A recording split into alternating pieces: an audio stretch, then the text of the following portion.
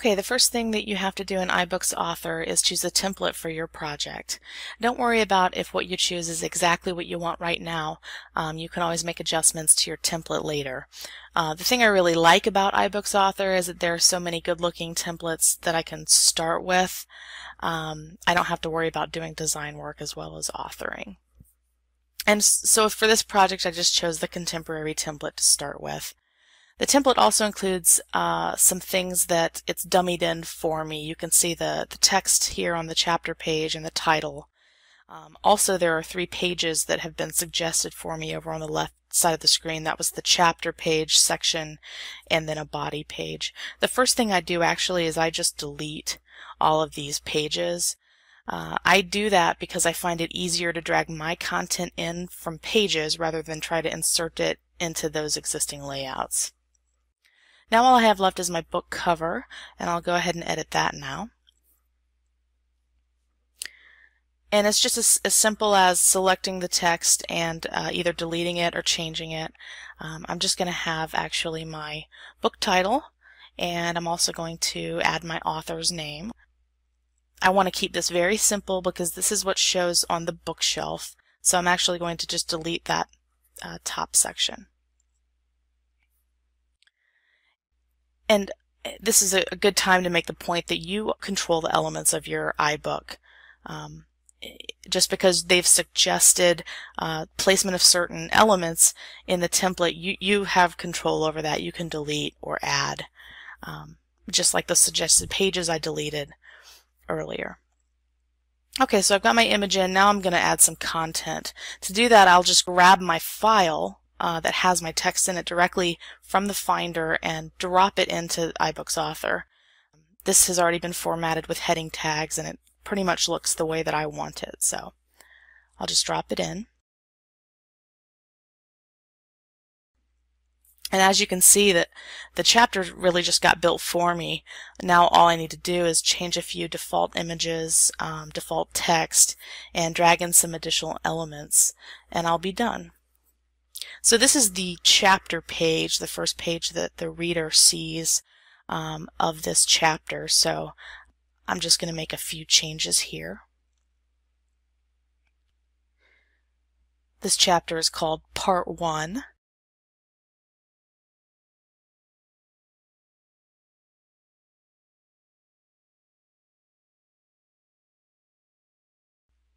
So I'm actually going to also get rid of above where it says Chapter 1. I think I'm going to just delete that as well because I don't want it to be confusing for the reader. Also, I don't think it really needs that extra text.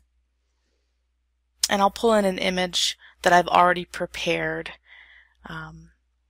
just like I did for the book cover.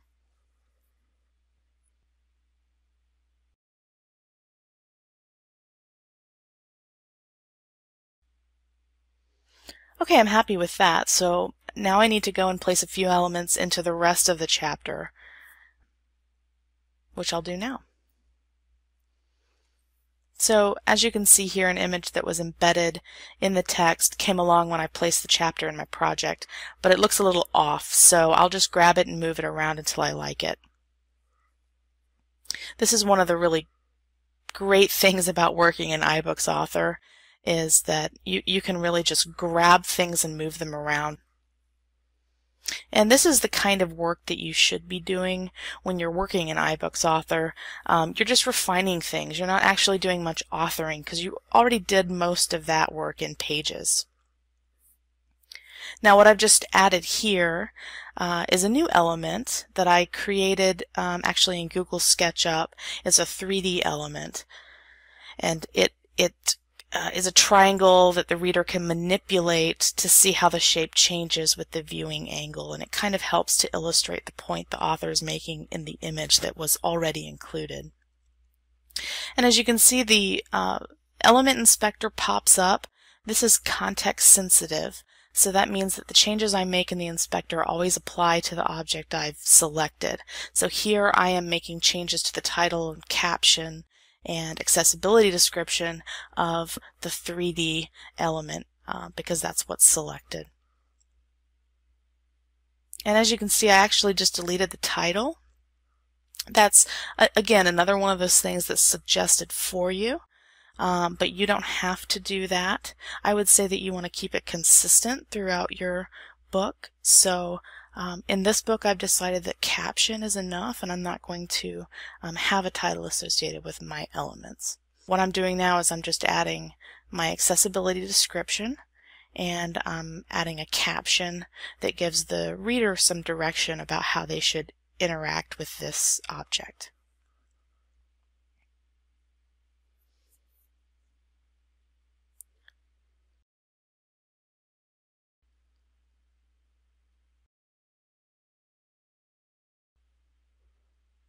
Okay.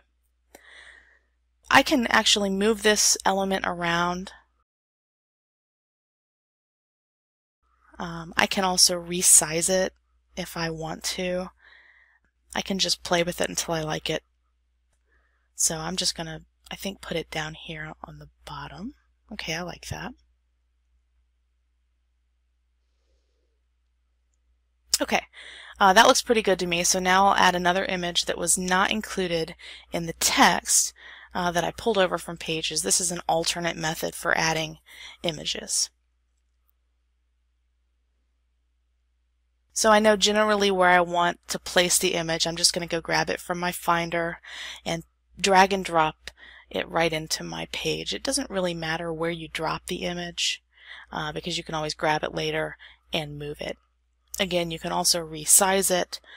You can add alt text, you can add title or caption, or really anything that you want to it at this point, and that goes for every element that you add to your book.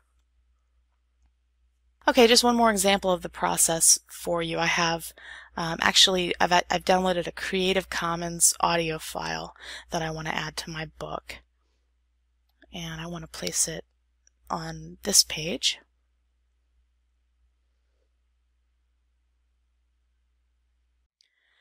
And again, I'm just going to drag and drop this into my project from my Finder.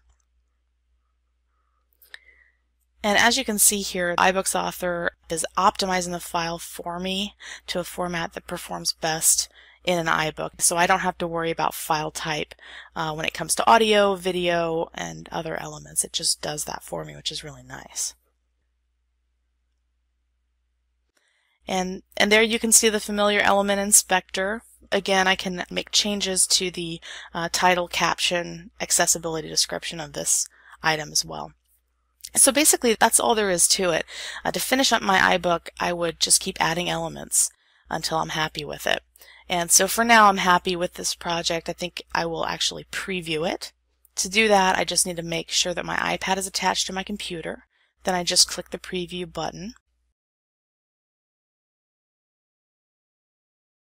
And in the next part of this video, I'll show you an earlier proof of this project that's already been placed on my bookshelf.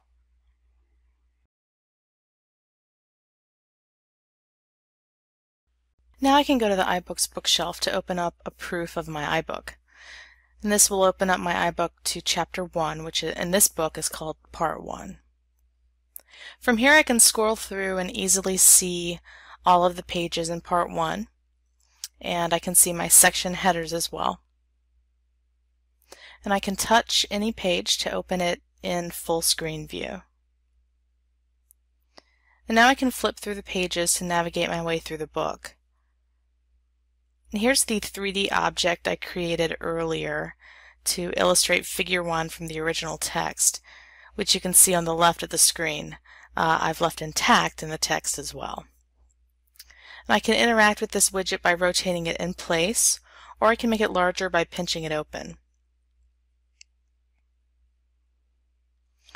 And I can pinch again to return it to its original position.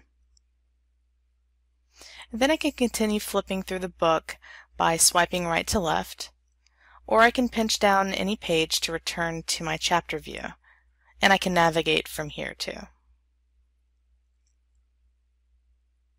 And here's the page where I added the audio widget.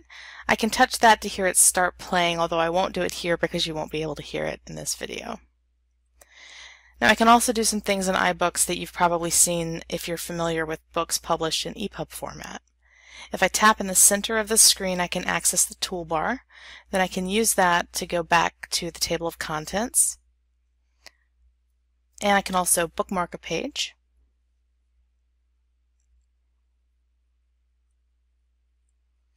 I can also search for a term.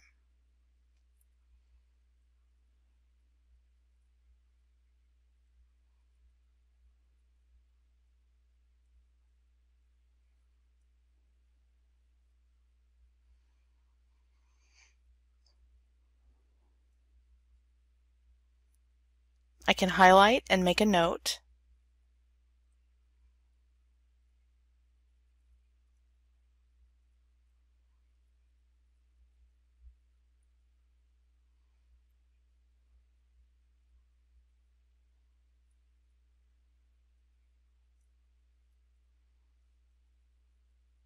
I can view all of my notes here, and I also have the option to view them as study cards. If there were a glossary of terms in my book, I could also view those as study cards. And I just click Done to go back to the page I was on. Now to close the book, I just touch in the center of the screen again to bring up the toolbar, and then touch Library to return to the bookshelf. I hope I've been able to help you learn about creating iBooks using Pages and iBooks Author. Thanks for watching.